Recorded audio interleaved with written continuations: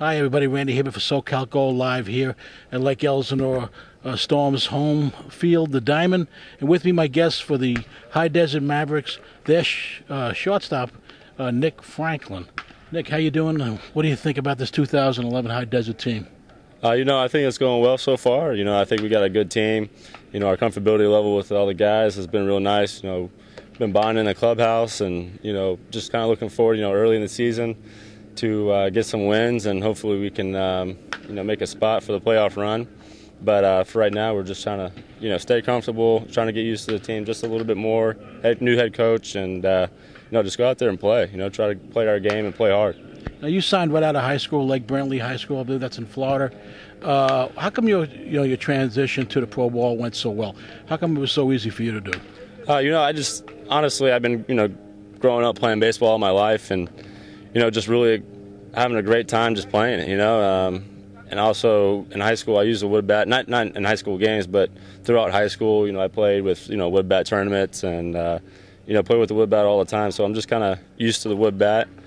And, I try not to think about anything else and, just go out there and play. I know there's a difference between high school and college players, but at the same time, we're just as anybody else. We're just a player. We're just trying to go out there and live a dream and, try to make the best of it.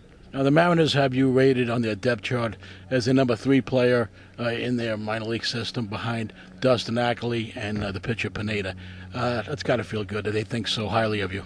Oh, yeah, it's definitely an accomplishment, somewhat of, just being number 3 in the organization. But at the same time, I'm still trying to reach my goals as a player.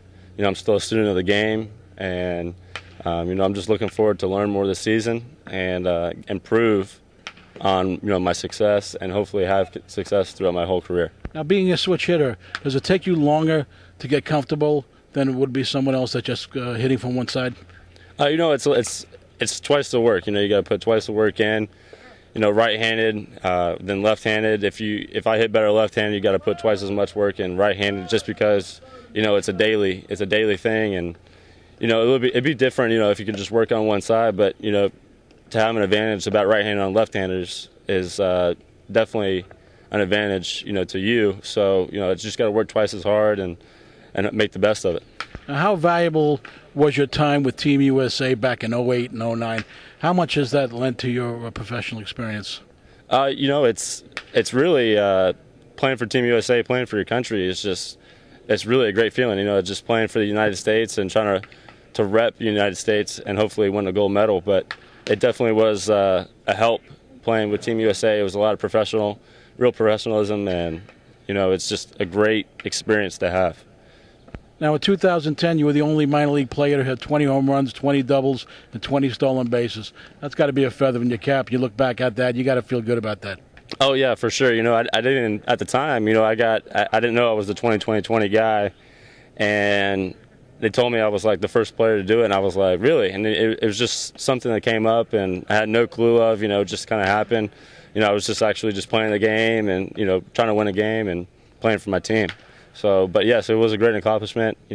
Look back at it, it's was like, wow, like can't believe I did it. But at the same time, it was just like just trying to play my game and stay with the fundamentals of the game. Now, what will it take for 2011 to be considered a success for Nick Franklin? Just go out there, play hard, separate my offense from my defense. That's probably the main thing right now, is just separating the offense and the defense. If I have a bad game at the plate, just make sure I'm playing hard D, or if I'm having a good game on the plate, make sure I'm still playing defense, but at the same time, stay focused.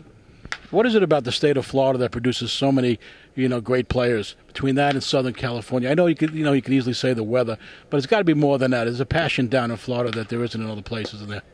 Florida is just a great place to play in general, and so is California, because you can play all year round, which I did.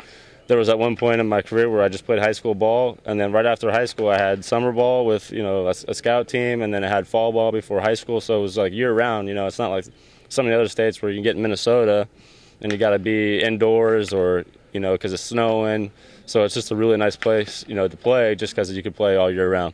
Outstanding. I want to thank you so much for being our guest, taking a minute out or two here with SoCal Go Live. We wish you the best of luck in 2011. You're going to do well. Everybody's picking you to do well.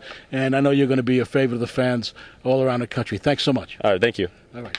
Nick Franklin of the High Desert Mavericks here at Lake Elsinore Storm Diamond, and they got a big contest tonight. It's early in the year, but nonetheless, each game is important if you're thinking about the playoffs.